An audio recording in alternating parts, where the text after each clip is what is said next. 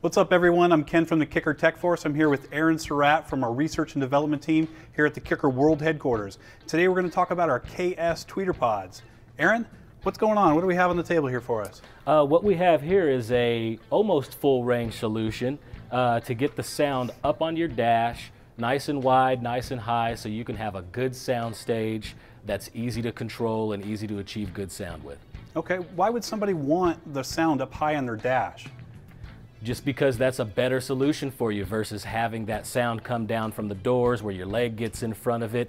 These will give you the opportunity to mount them up high and on axis to the listener so that you don't have any phase issues, any reflections, or any of the typical issues that you have when you install speakers in vehicles. So what we have here is I believe it's a 2.5-inch mid-range and a 1-inch tweeter, is that correct? Correct. Okay, and if we look at the output of this, I see two pair of speaker wires, a gray positive and negative, a black positive and negative. Why would we want that? Well, they're color coded so that they can match up here with this passive crossover network that comes with it, which is going to give you an 18 dB per octave high pass for your tweeter, a 6 dB per octave low pass for your mid-range, and it's sleek and small. You can just slide this bad boy right behind the A-pillar. It's not going to be hard to mount. Zip tie it in to lock it in place somewhere. Put your A-pillar back on and you're good to go. We also have these two wires available, so if you do want to bypass this, you can use crossovers that are built into your amplifier and bi-amp. So if you want to use maybe a higher-end DSP system, have separate EQ adjustments for the mid-range and the tweeter, separate gain adjustments or volume adjustments, you can dial that in if you have separate controls, separate inputs for that tweeter and that mid-range. Correct. Okay. That gives you a lot more control. Like you said, separate gain adjustment because you're going to be running the mid-range on its own amp channel and the tweeter on its own amp channel versus using one amp channel going through the passive crossover network and going with this solution. Okay. So this is a great solution though, guys. We really spent a lot of time dialing in the sound of this system using this passive crossover network. So for the guys that really want to tweak, bi-amping is great, but it's really not necessary to achieve good sound. Okay, and to go along with the passive crossovers, I see we did choose to include some capacitors there. Why did we do that? Well, this is for the guy that may have an amplifier that doesn't have a high-pass crossover built into it, which is pretty rare these days, or maybe his high-pass crossover in his amplifier doesn't go to a high enough frequency. We really want to see about 400 hertz at 12 dB per octave sent to these drivers. So this is actually an 800 hertz, 6 dB per octave cap, which is going to give you about the same protection in the event that you don't have a crossover. Or a crossover that goes high enough in your amplifier, or if you want to run them off of the head unit.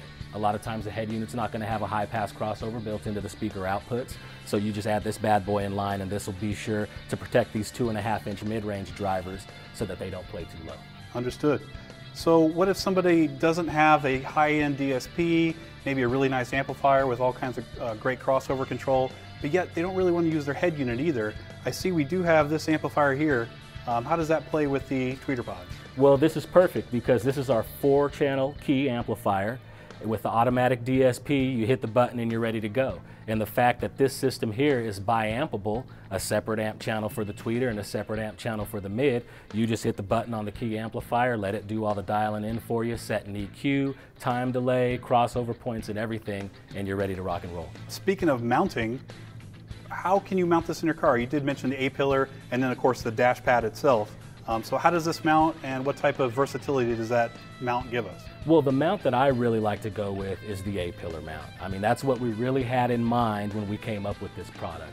And the nice thing about it is, all you have to do is drill a hole for this stud right here. Pull your A-pillar off, which is typically very simple. Sometimes there's a couple of screws, sometimes there's not and it just pulls off. But you just drill a hole, install the product, put the nut on the back side and screw it in.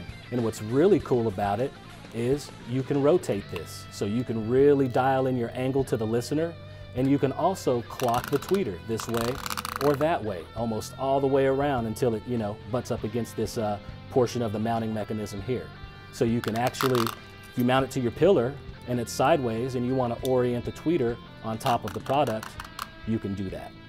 If you mount it to your dash and you want to orient the tweeter on top, you just rotate it over. And you guys can hear the clicks, which means it's detinted and it's nice and easy to lock in, and it's going to be a good solid locked mount when you get it dialed in where you want it.